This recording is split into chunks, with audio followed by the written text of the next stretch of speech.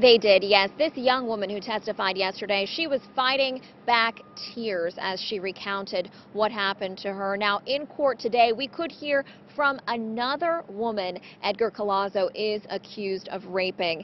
Collazo is nicknamed the Hello Kitty rapist for a tattoo on his arm. He's charged with 4 attacks and 1 attempted attack on women here in Orange County. He's on trial now for 3 of those cases.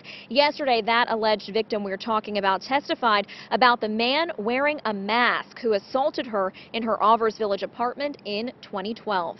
State prosecutors say Collazo climbed in through a bedroom window and tied up the young woman's roommate with an electrical cord before that attack. The prosecution says DNA at the scene matched Collazo, but the defense claims it was a partial match, and the women can't say it was Collazo because they initially told investigators their attacker was a large black male. That roommate told the court yesterday it was completely dark in the apartment, so she couldn't be sure of what she thought she saw. My mind wasn't getting specifics on what he was looking like. I was fearing for my life.